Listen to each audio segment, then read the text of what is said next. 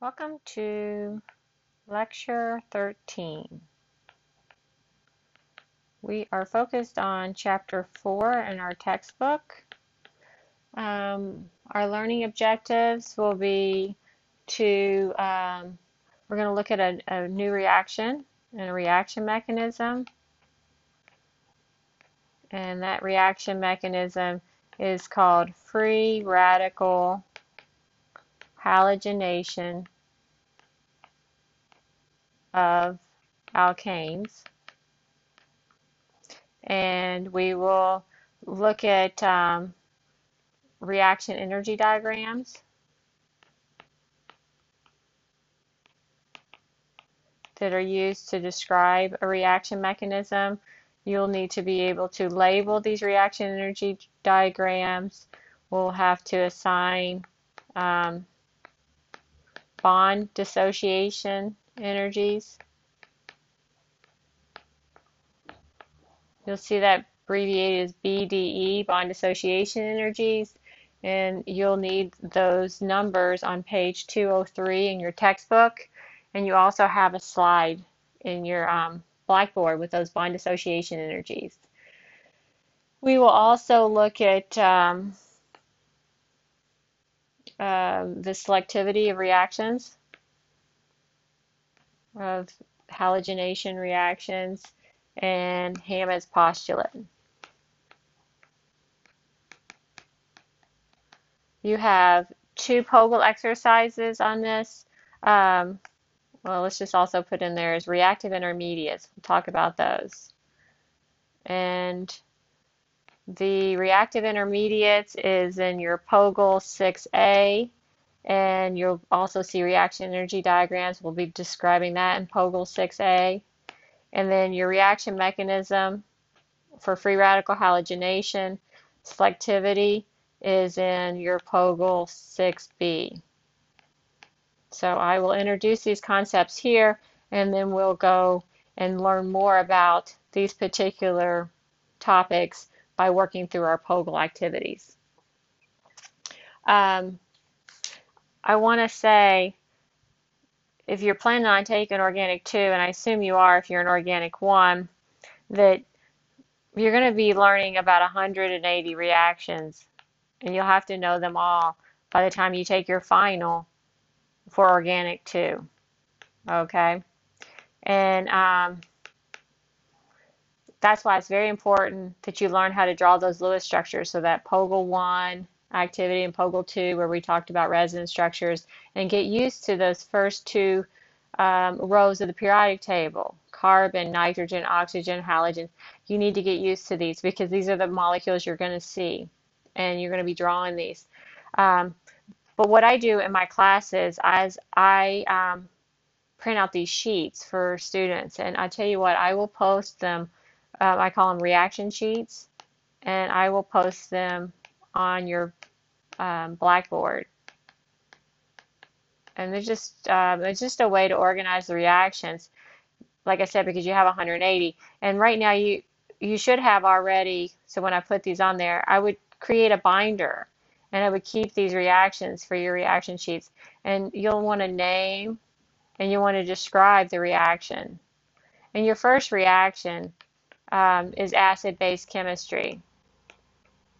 And you had a Pogel exercise where you had to label the acid, the base, the conjugate acid, the conjugate base, the pKa of your acid, the pKa of your conjugate acid. You did your electron flow arrows.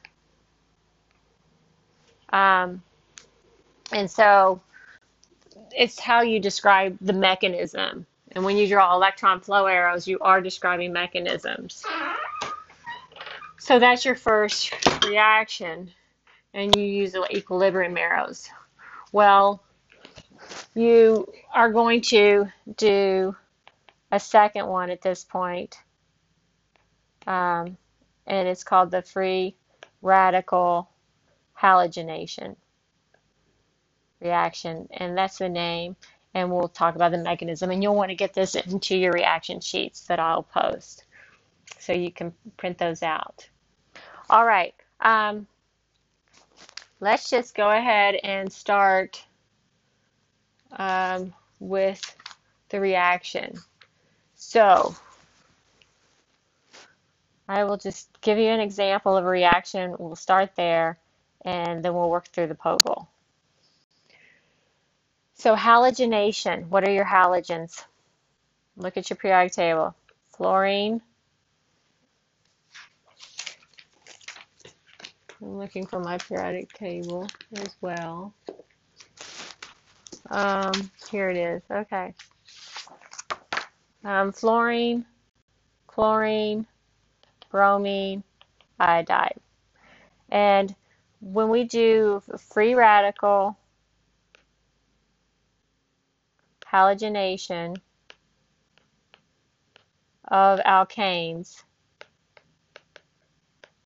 we're talking about an sp3 carbon. Okay, what's an alkane?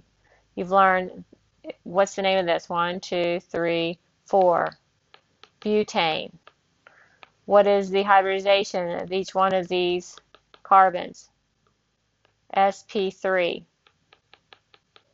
So you know carbon likes 4 bonds.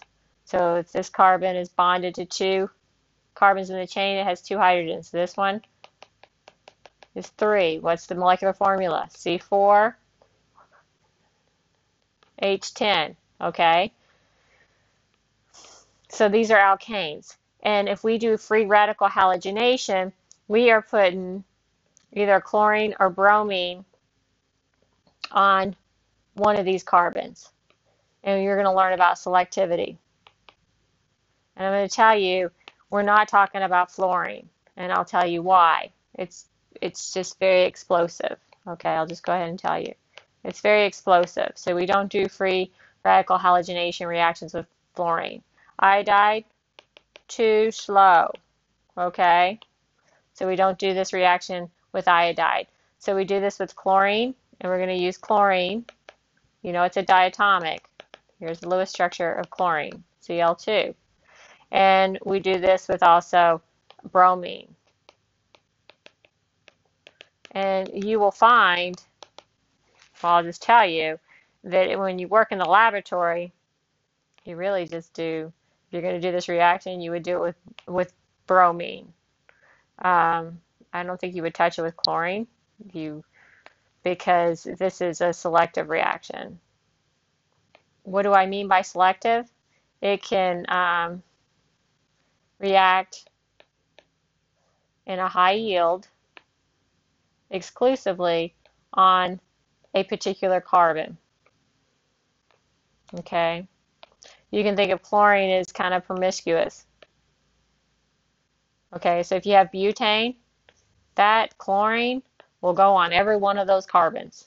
Okay, and then what? You get yields like, see, so what could you get? It goes here, you only get one chlorine there. Or you get a chlorine here, 1, 2, 3, 4. Okay, that would be 2 products. Do you understand why? If you put it, so you put it here. Okay, that's that one. You put it there. Do you understand that that would be the same thing as if you put a chlorine here or if you put a chlorine there? So you get 2 products. So then you have to figure out your yield. You'd probably get, this would probably be about 33%. This would be about 66%. Okay, and we're going to learn why that's the case. But right now, just kind of getting you started.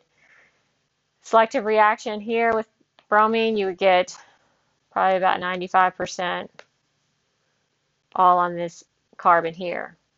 And it's because this carbon is a secondary carbon. What's a secondary carbon? That is a carbon attached to 2 carbons. So that carbon is connected to 1, 2 carbons. That's a secondary carbon. Okay. This carbon here, okay, is what?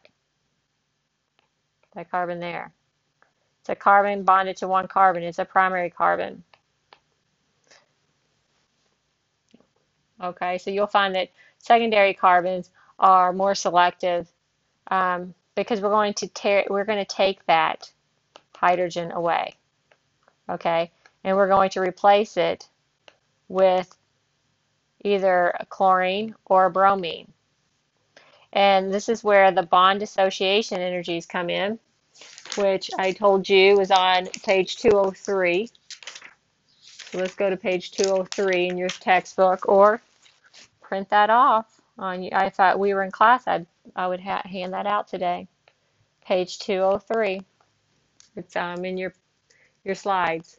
Okay, so you'll see that you have on this bond dissociation energy these enthalpies. Bond dissociation enthalpy, kilojoules per mole. And you'll see bonds to secondary carbons. It's on the top right-hand sheet, on the very top. You see it's 413. Okay, bonds to secondary carbons. So where's my secondary carbon? I said this was a secondary, so that costs 413 kilojoules per mole to remove that hydrogen. What about the primary? So I come in the first column on the very bottom, and I see that's 423. So 423 kilojoules per mole to remove a primary hydrogen. So you're looking at about 10 kilojoules per mole difference, and that's where you determine your selectivity. Okay, that's selectivity. So we'll talk about that, and we'll also talk about reaction energy diagrams. Okay, so this is just an overview before we start working POGL. So let's look at our first reaction, like I promised you. Example. And I'm going to give you, let's keep with butane. Okay, so let's keep with butane. Okay, so butane, and we're going to add chlorine. So you would get something like this, and you have to have H nu, which is light, okay? And if you read in your book, it talks about the importance of the light, or you could have heat. And sometimes you'll see heat like this. So the chlorine-chlorine or the bromine-bromine bonds are pretty easy to break. Let's see if we have those bond dissociation energies. Chlorine-chlorine, 240. So to break the chlorine-chlorine bond, it costs, I'm looking at that sheet, 240 kilojoules per mole. Okay, and so blue light can actually do this. It has the right wavelength with the right energy, okay? And what it does a homolytic cleavage, okay? Homolytic. So we're going to learn the difference between homolytic and heterolytic in your Model 1 of your POGL activity. Basically, there's two electrons in this covalent bond. One electron's going to go with that chlorine, and the other one's going to go with that chlorine. Do you see these fishhook arrows? This is the first time you've seen these. You've seen me draw the double-headed arrow. Well, the double-headed arrow is a heterolytic cleavage. And you saw that with the acid-base reaction. So when we did something like acetic acid, which is the active ingredient in vinegar, and you react this with sodium hydroxide, okay, you saw where this base went and took the acidic proton, right? And you see that these two electrons are going from, this is what these arrows mean, these electron flow arrows, from the hydroxide to the hydrogen. And it's going to take that, and then these electrons with hydrogen have to go on the oxygen. And then we draw that result, because you're just telling a story here. And so these two electrons here stay with oxygen, and now oxygen has a negative charge, formal charge, and now this hydrogen here, the acidic proton, goes with, and we'll just do these as green, that's that new bond there with the hydroxide, okay? And then this was your acid, pKa 4, and this is your conjugate acid, pKa water, which is what, 15.7. So the equilibrium goes to the the weaker acid. This is your weaker acid because it's the higher pK value, and you could say that's 16 minus 4, that's like 12, which is 12 zeros. So it lies 12 zeros to the forward reaction. Okay, so you see these double-headed arrows. This is called heterolytic cleavage, and you get minuses and pluses. You get charged species. Okay, homolytic cleavage, each atom gets to share in those electrons. Okay, and you get neutral species. So when this does a homolytic cleavage, you get 2 chlorines, and you can do the formal charge, but you'll see that it's neutral. And so if you don't have H nu or heat, this reaction is going to sit there all day long. So we're going to draw this reaction mechanism right now. Okay, so we're going to figure out what the products are. Now, so this is called initiation. So the first thing you do is initiation. And then the next thing, it's going to be propagation.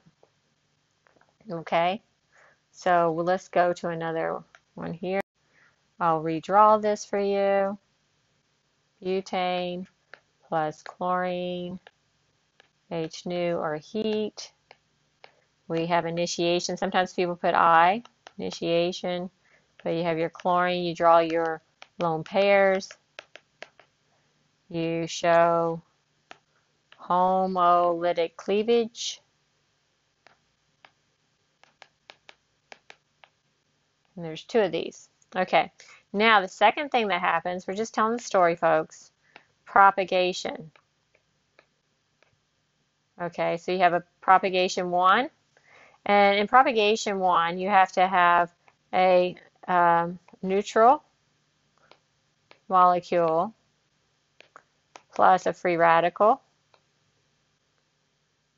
in the reactants. And on the products, you always have to have the neutral molecule plus a free radical. Okay, that's a requirement for propagation. So here you look at your reaction, you're like, okay, here's my starting alkane, butane, and now here's the chlorine radical. And here's where you would draw in your hydrogen. So let's just put it on a secondary carbon. That's our secondary carbon. Okay, and so what's going to happen now is this one electron is going to go and it wants to take away that hydrogen. And now we know we need 2 bonds. So one of these electrons in this bond is going to go with a hydrogen, and that's going to make, on the product side, HCl. So Cl brings its electrons here. It also has this electron in that bond, and then we'll put 2 electrons here, this electron there. Okay, so that's HCl. And then this other electron in this bond is going to go, see my fishhook arrow, points where it goes to the carbon.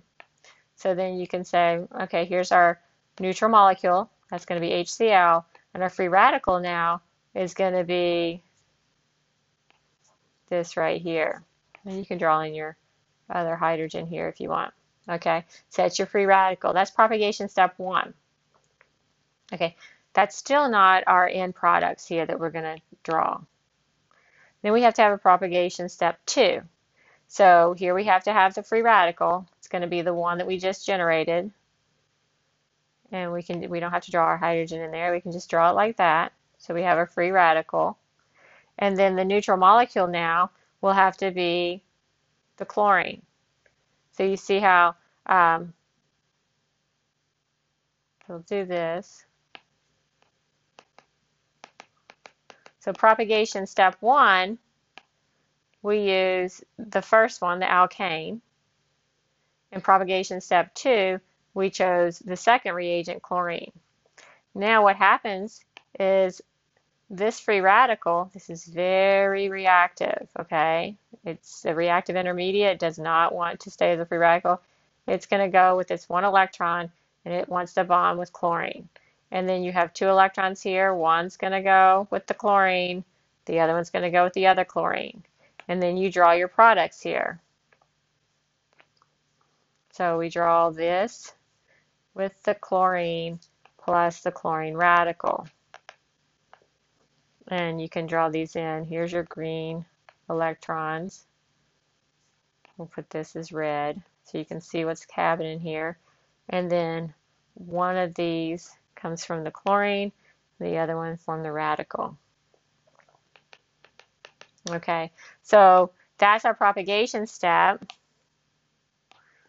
Usually there's 2. So here's the neutral product, and this is the neutral product. So in your product, you would just write the product is HCl plus chlorine. Well, what is this? 2-chlorobutane. But now with chlorine, chlorine is not selective, so you would also get this molecule too. And you'll have a lot of sapling that show you that. So you would get both of these products. Now, what's happening in that reaction flask? Okay, so this is, and I don't know if you remember Hess's law from general chemistry, but you add up everything, okay? So we add up all these reactions, okay? So, and it's just propagation. So in Hess's law, you focus on the propagation steps. And so if you have to add this up, you come down here and you'd say, okay, this plus this gives you this, okay, and then plus chlorine. You see how this is on the reactant side and this chlorine is also on the product side, so they cancel out, okay? And then what else do we have here? We have HCl, and we have this product here.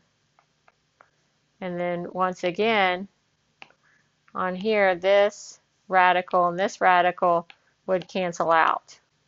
Okay, so what do you have left? You have this one, butane, you have chlorine, and then you have HCl as your products, and you have 2-chlorobutane. And this is Hess's law for the propagation steps. Because the initiation, it's really small amount that starts it up. Now, how does the termination step happen? Well, you can pick any free radical that might be generated. So this could be a chlorine free radical with this free radical, okay? And then what does that make? Okay, you see how no new free radical is generated? And when that happens, that's a termination step. Could you have this? What if they bump into each other?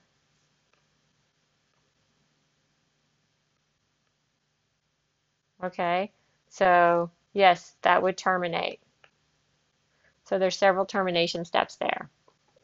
Okay, now when you're doing bond dissociation energies, you're doing this for the propagation steps. So once you figure out your reaction mechanism, which is exactly what we just did, correct? Then you need to figure out the bonds broken and then bonds made. And you just do this for the propagation step. So what bonds are broken? And this is that carbon's bonded to two carbons. A secondary carbon, hydrogen, is broken here. And it's always, bonds broken is always going to be on the reactant side, folks. Okay? Bonds formed, it's going to be on the product side. So then you come over here, what bond is formed? The HCl bond. Come down here to propagation step 2. What bond is broken? Do you see it's a chlorine-chlorine? And what bond is formed? It's a secondary carbon Cl. Now, when you calculate bond dissociation energies, so we're looking at your textbook, we're going to try to decide, is this reaction exothermic or endothermic? Do you remember this from Gen Chem? So an exothermic reaction gives you a what? A negative delta H of enthalpy. Endothermic is positive delta H of enthalpy. And so bond dissociation energies will allow you to calculate the enthalpy of a reaction. Okay? So bond dissociation energies, they're for homolytic cleavage only. You don't do this for a heterolytic reaction. So this is homolytic because the reaction mechanism is that way. You can see on page 202, it shows how to calculate it. Now, so I do the bonds. So I have like a little mnemonic, right? What was it? BFF. So you have to do the delta H equals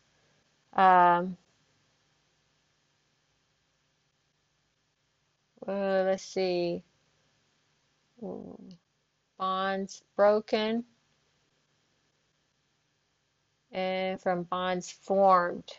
Okay, so yeah, so you see on there you have delta H equals the sum of the BDE of broken bonds, okay, broken, minus the sum of the BDE of bonds formed.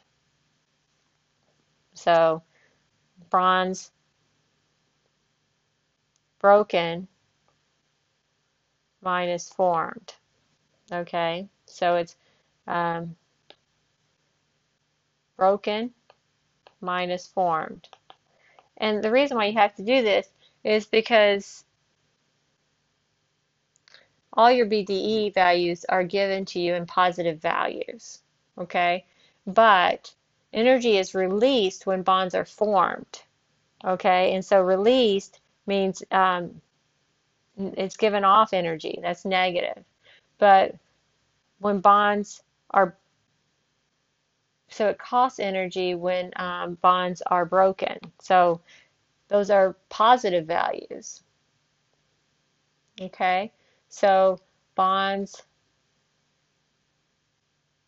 so then you add these up. So let's look at our secondary CH. What did you all find? 413, 413.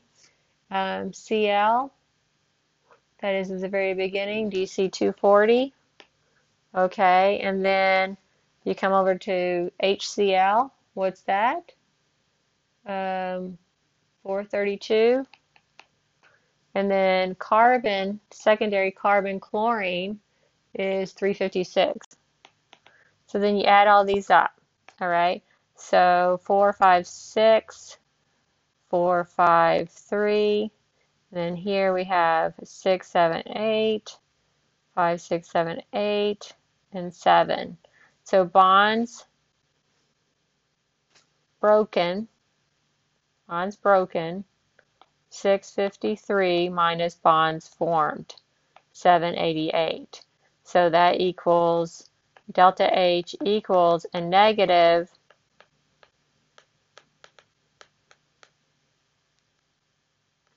135 kilojoules per mole. So yes, this is exothermic. So you're going to be expected to draw the reaction mechanism. That'll be worth open response on your exam quiz, and then you'll have to assign the bond dissociation energies for the propagation steps and decide whether it's an exothermic or endothermic reaction.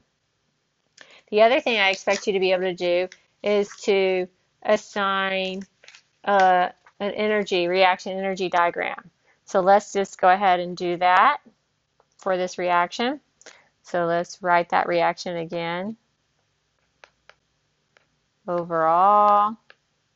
Notice this is irreversible arrows. I gave a lot of people a lot of feedback telling you to make sure that you have equilibrium arrows for acid base, but this is an irreversible arrow. It means you don't get to go back. Okay, it goes one way. All right, so in a reaction energy diagram, on the y-axis, you have energy. Well, you can look in your book, you see a lot of these. I want you to be able to label this. And then on the x-axis, you have reaction coordinate. Notice how I do my abbreviation for reaction coordinate. Okay, so you're going to have starting material, and it's going to have a certain energy associated with it. Okay, so that's the butane, and it has a certain kind of energy. And then it has to go up. Okay, remember propagation step 1. You're basically generating the free radical. Okay. Okay, so that has a valley. This you're going to find is an intermediate. Free radicals are intermediates. Folks, intermediates have a valley. They're in the valley, okay? So this would be your free radical. Now, you would also have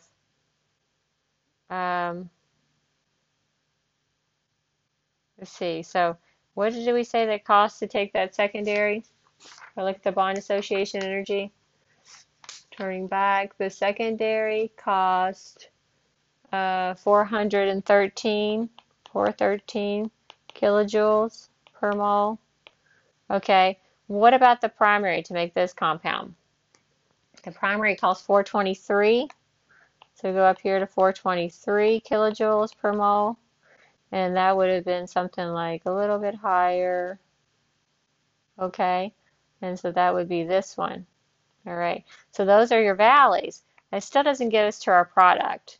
Okay, so then that's propagation step 1. Propagation step 2 would be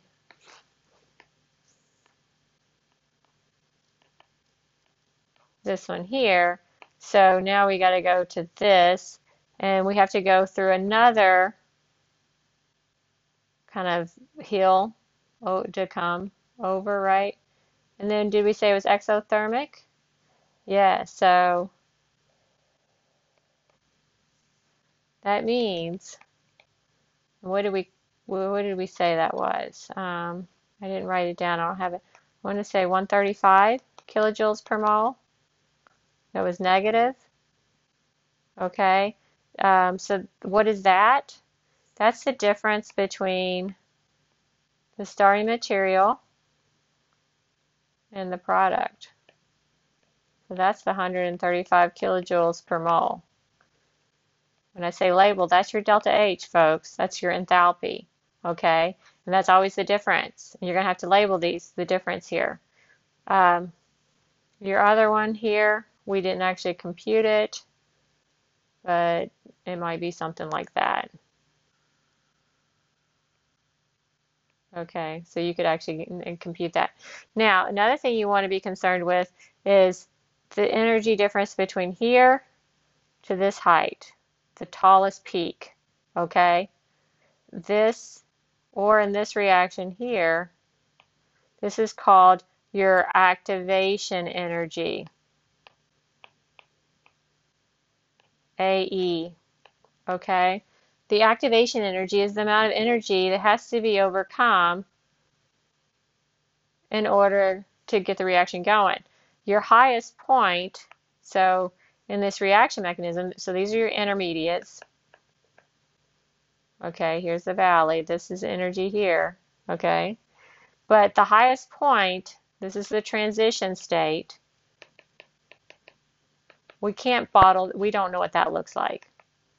We can only speculate. Okay, the valley we do know. We know that's the intermediates in the reaction mechanism. That's in a valley. Okay, but this point at the very tip top, we don't know. That's a transition state. We can only speculate. But we have to overcome that. The highest point becomes your rate limiting step.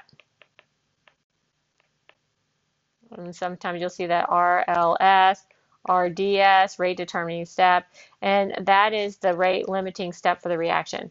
So they have to overcome that energy. So this is not, the second little lump is a little bit lower, and that's not that hard to overcome. And if your products are lower than your starting material, that lets you know on this graph this is an exothermic reaction. Okay. So that's the gist of bond dissociation energies, how to draw a reaction mechanism, and label a reaction energy diagram. At this point, we will go on, I'll make 2 separate lectures for our POGIL exercises.